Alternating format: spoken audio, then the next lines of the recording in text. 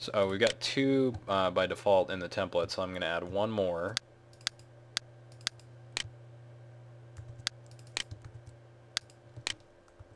Give it a name and then route it through the effects. Oops. Through the effects track for the keyboards. There it is. I'll uncheck that and just move it over to the same column as the other two. Now I've got room to move my 3 keyboard tracks up there.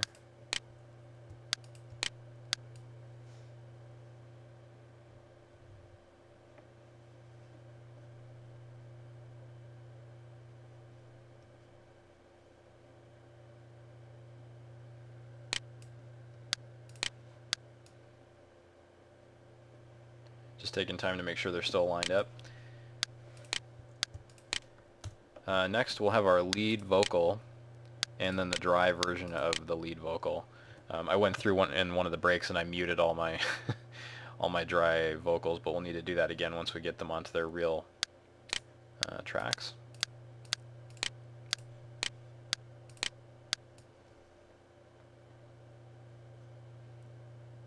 So lead vocal is going to go here. The lead vocal is also referred to as harm 1 or harmony 1, and that's because we have 3 parts, and when you're playing the game, you can either play in solo mode or harmony mode, and when you're in harmony mode, harmony 1 takes the lead, and then you usually have 1 or 2 harmony parts to go with it.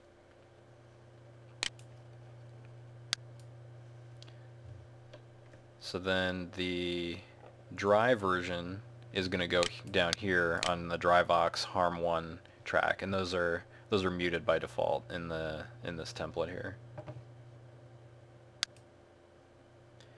So now I've got harmony parts 2 and 3, and since I've got more than that, I'm just going to have to create additional tracks for these other harmony parts to sit on, and then go through and listen to them later in the process and decide which parts are the most interesting parts that we would want to have be singable in the game, and then everything that's not is going to become essentially part of the background. So just because there's so many of these and they all have almost the same name, I'm going to do a slight zoom in vertically so we can start so we can see the names pop in. So we've got harmony 1 and then its dry counterpart, and then the same thing with 2, 3, 4, and 5.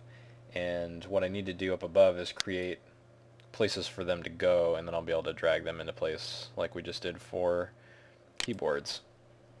Now on the vocals, we actually have separate effects tracks for each vocal part individually, because in this case we're typically not cutting in between them like we would on the guitar part or the keyboard part. These are usually running kind of over the top of each other, so we control all their levels separately for the most part. So what I'll do is I'll basically just make some copies of this last one here.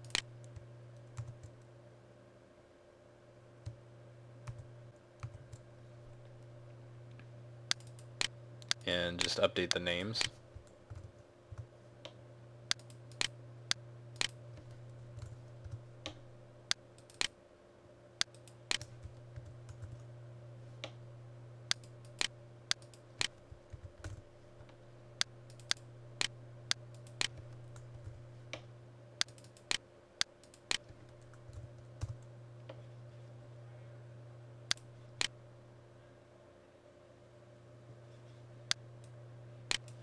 And then I need places for the dry versions to go as well.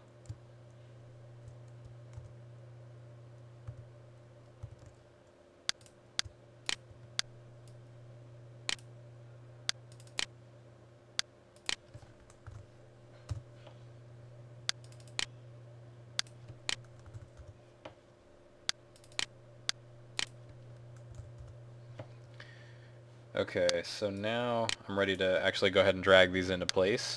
So I'll grab 1, 2, 3, 4, and 5 and pull them up above here.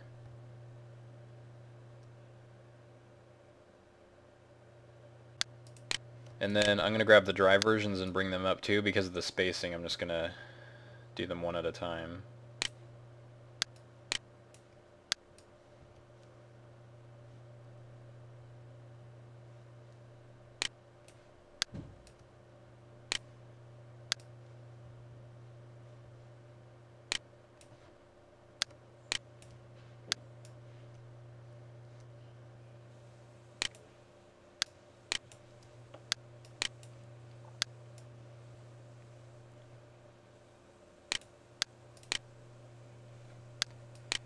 Now, interestingly enough, even though these new vocal tracks that we created were copies of the Harm 3 part, and that's routed through the Harmony 3 effects track, Reaper is smart enough to go ahead and adjust that, so now these are actually routed through those copies that we made, and we can check that by just bringing up the routing matrix again. And taking a look at those vocals tracks, and yeah, they're all being bounced through the correct track, so that's a really nice feature. So now we can just get rid of the last of our empty track holders down here. So the two last things we need to do here are make some adjustments to the events track and the beat track, and then we need to go ahead and render out all these stems so that they'll be ready to pull into a copy of this Reaper file, which we're going to actually use for charting. And then we'll leave this one laid out the way it is so that we can come back and make changes to the mix later if we need to. And then those stems that we render out are also going to get loaded up into Magma, which you'll see in the next segment. And that'll be how we actually package the song up and transmit it to the console and upload it to Rock Band Network when it's finished. So the beat track is very simple. If I double click on it to open it, it's essentially just MIDI notes that represent a downbeat and then the rest of the beats in the measure. And normally on a song that's in 4/4 time, the only thing you ever have to do to the beat track is lengthen it or shorten it, depending on how long your song actually is. In this case, because the song's actually in 3/4 time, we do have to make some adjustments to it, because you'll notice it's set up with one downbeat and then 3 remaining beats. And so essentially what we have to do is go through the song and adjust that. So you see the 1, 2, 3, 1, 2, 3, and just continue doing that for the whole song. So I'll finish that later. And then the last thing we have to do in the beat track is figure out where it should end. And the template has it authored out to about this far. So we're going to need to make it a little bit longer than that. So let's listen to the track, and we'll actually switch over to the events track. And there's 2 text events down here in the text event area that we need to adjust so that they fall where we want them to. The first one is called Music End. And that's a cue that we put somewhere around the end of the song, essentially at the moment where, if, like, let's say Clara was performing the song live, at what point at the end of the song would the audience start to cheer? And so you want to kind of think about it in those terms, because it's not necessarily the moment when they hit the last note or the moment when, you know, the final sustain has fully died away. It's usually kind of somewhere in between there. So let's just listen to it real quick.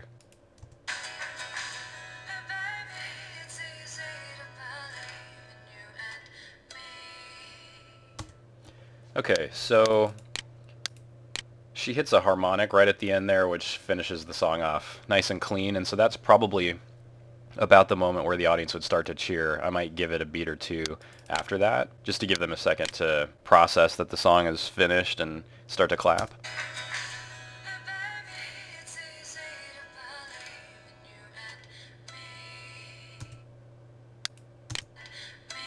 So it happens here in the bar 219, and what we need to do is actually extend this track out, and I can either just grab the end of it and move it right here in this view, or that's the same thing as if you're out here in the main view and you just grab the trailing edge and just move it.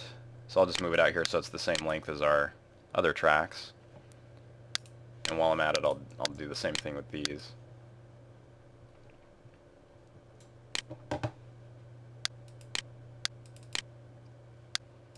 So you can see the template put these 2 text events here. This is just kind of their default location. So then I just want to move it to...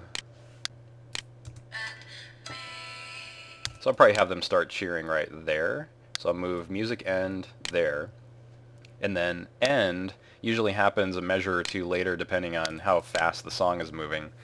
And what that does is it triggers the game engine to go ahead and yank the note highway off the screen.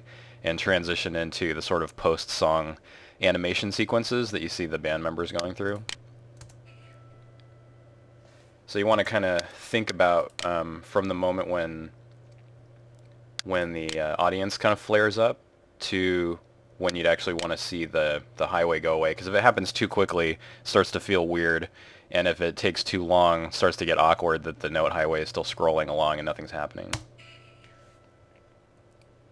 So I'd probably put it right about here. And then usually what'll happen is you'll try it in the game and you'll just get a feel for the timing and whether it seems natural or not. And this little area is selected up here because this is where we had put our last tempo map node.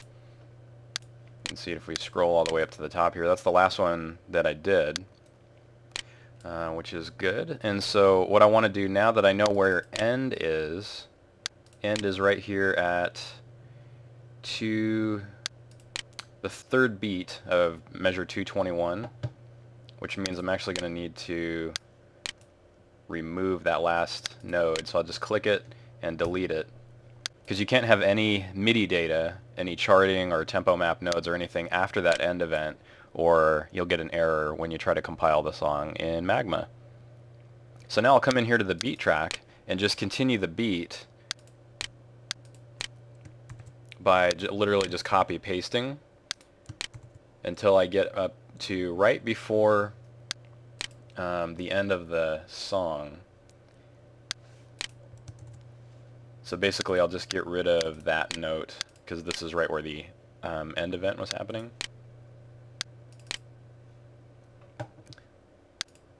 So those two tracks are ready, and now all I need to do is go ahead and render out my audio stems, and then I'm going to make a copy of this REAPER project that I'll use for charting and load up my rendered audio stems into that one so that they're separate from these versions in here. So in terms of rendering out the audio stems, let's take a quick look at Magma just to get a visual on what it is that we're after. Because in Reaper here we've got way more stems than we're actually going to be feeding into the game. So sometimes it helps to just take a look at where they're going to end up. If we launch Magma and then look on the audio tab, this is where we'll eventually be uploading the stems themselves. So for the drums we've got the kick drum, snare drum, the rest of the drum kit, bass guitar, one stem for the playable guitar part, one stem for the playable keyboards part, and then any non-playable guitar and keyboard parts are going to get rendered as part of the backing track. And then for vocals, we'll have one stem with the complete vocal in it, including harmonies, and then dry versions of the singable harmony 1, 2, and 3 parts. So let's go back to Reaper and render those out so that they'll be ready to bring into Magma. So up here in the drums track, I'll just go ahead and click the solo button to solo the kick drum. And when I solo that, it's actually going to give me the output of this effects track that it's routed through. So that's kind of a nice feature of Reaper, is that I don't have to remember that there's that relationship and also solo that one. I can just solo that one and it'll give me what I'm supposed to get. So then to render it, I just want to go up here to File, Render. So these are pretty much the default settings we're going to use on everything except for the dry vocal tracks. We're rendering at 44.1 kilohertz, stereo, 16-bit, a WAV file, and then I just want to browse to the location where I want it to render out to.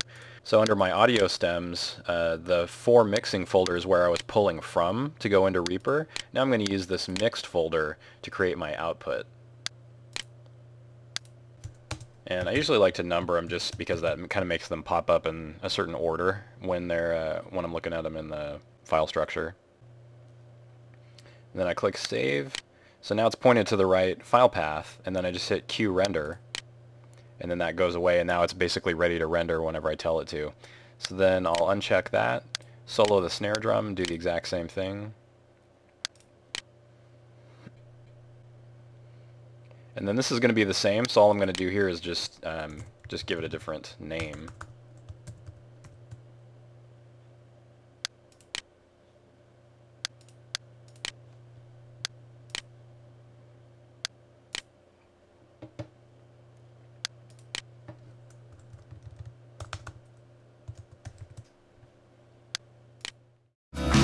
Hey baby, it's easy to believe